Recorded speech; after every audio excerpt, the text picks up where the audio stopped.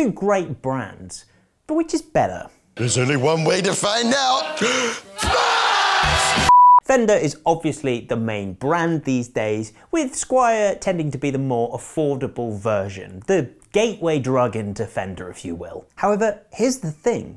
Squier guitars are getting better and better in quality as the years go on, with their most recent release, which is the 40th anniversary series, being among some of the best guitars they've ever produced. Unless you count the old Japanese Squiers that they produced for the American market, but that's a whole different story entirely. Currently on the market, these 40th anniversary Squiers are the best that you can buy. We've already shown off the 40th anniversary gold editions when we talked about the history of Squier a couple of months ago. However, now we've just had the brand new vintage editions all show up to us. And these, along with the gold edition, are the closest in quality and price point that Squier has ever been to Fender. In terms of price, they're just a little bit over £100 off the entry-level Fender Player Series. So that does sort of bode the question, which should you buy? Hypothetically, let's say you've budgeted for £500 to buy your next guitar.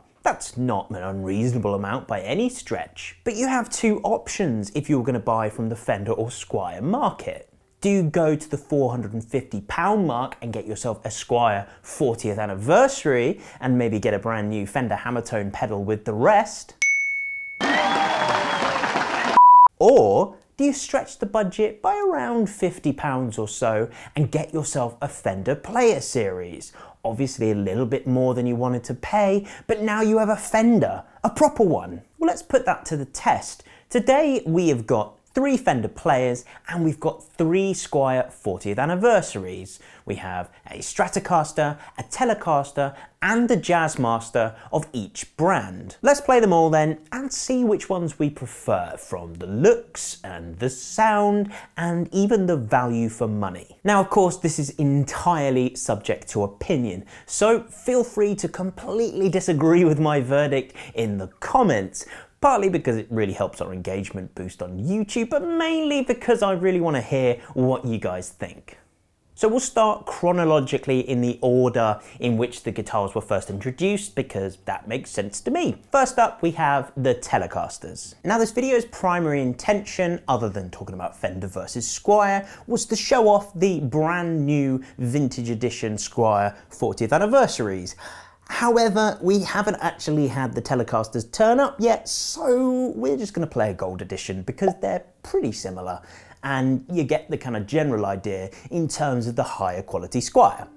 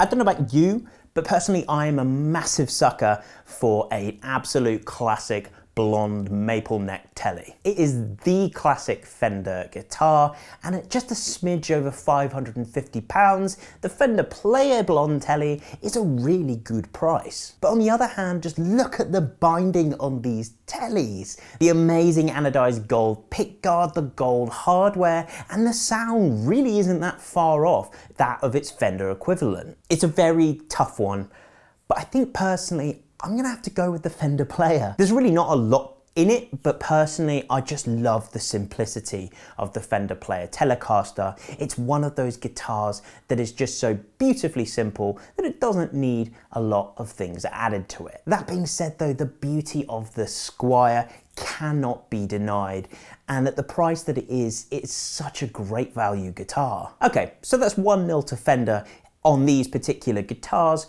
but I think if you gave me two different ones, I might have a different opinion. So they're very, very neck and neck. Next up, my favorite guitar of all time, the Fender Stratocaster. So as per usual, we've got a Player Strat, but we've got it in this really nice sparkly silver color, so it's not just your run-of-the-mill Fender Strat. For the Squier, we've got one of the new 40th anniversary vintage editions, which comes in a nice sunburst color with a black anodized pickguard. Now they call it vintage edition, but really it's kind of vintage inspired. It has quite a few modern features such as the satin finish and the anodized pickguard, but it does have a few nods to a bygone era by way of vintage hardware as well as a vintage C-shaped neck. All of the hardware is aged chrome as well, which just really helps fit the aesthetic.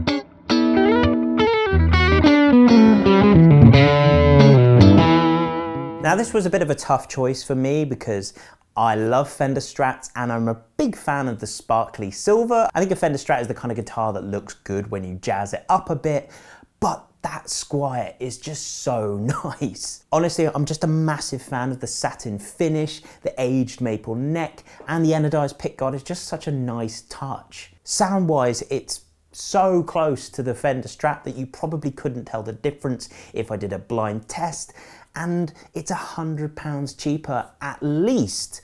It's gotta be the Squier for me. So the score is tied at 1-1, at least in my opinion. So let's go to a decider. Lastly, we have the Jazzmaster. Okay, so this is where the two guitars differ a little bit more than the previous comparisons we've made so far. And that is because the Player Jazzmasters have two humbuckers in them that split coil via the switchblade, whereas the Squier version has two P90s, as the original Jazzmasters had.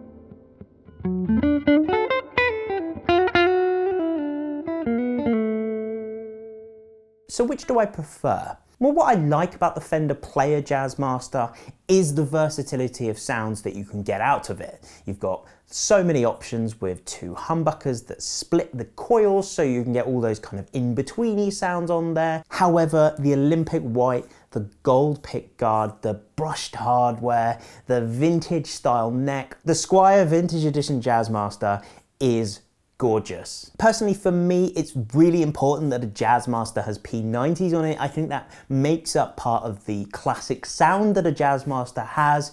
But even so, I mean, that white on gold is just amazing. So, despite the fact I like the functionality of the Fender Player Jazzmaster, I think for me, the 40th anniversary vintage and gold edition Jazzmasters are just one of the best guitars Squier has ever produced. So there you go, at a score of 2-1, I have judged the winner here to be Squier.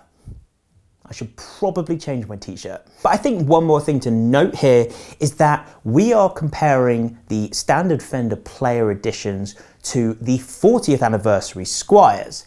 Now the thing about the 40th anniversary Squiers is that I imagine, and I don't know this for sure, but once the 40th anniversary year of Squier guitars is up, the guitars will most likely go out of production. So where normally the jump up to Fender from Squier might be a little bit bigger than it is in this video, this year is a particularly rare opportunity where you can get a Squier guitar that has never been closer in quality to a Fender. To be honest, this year, if you're looking for a guitar at around that sort of budget that we were looking at in this video, then buying the Fender version might not necessarily be the best option for you. Anyway, that's just my opinion.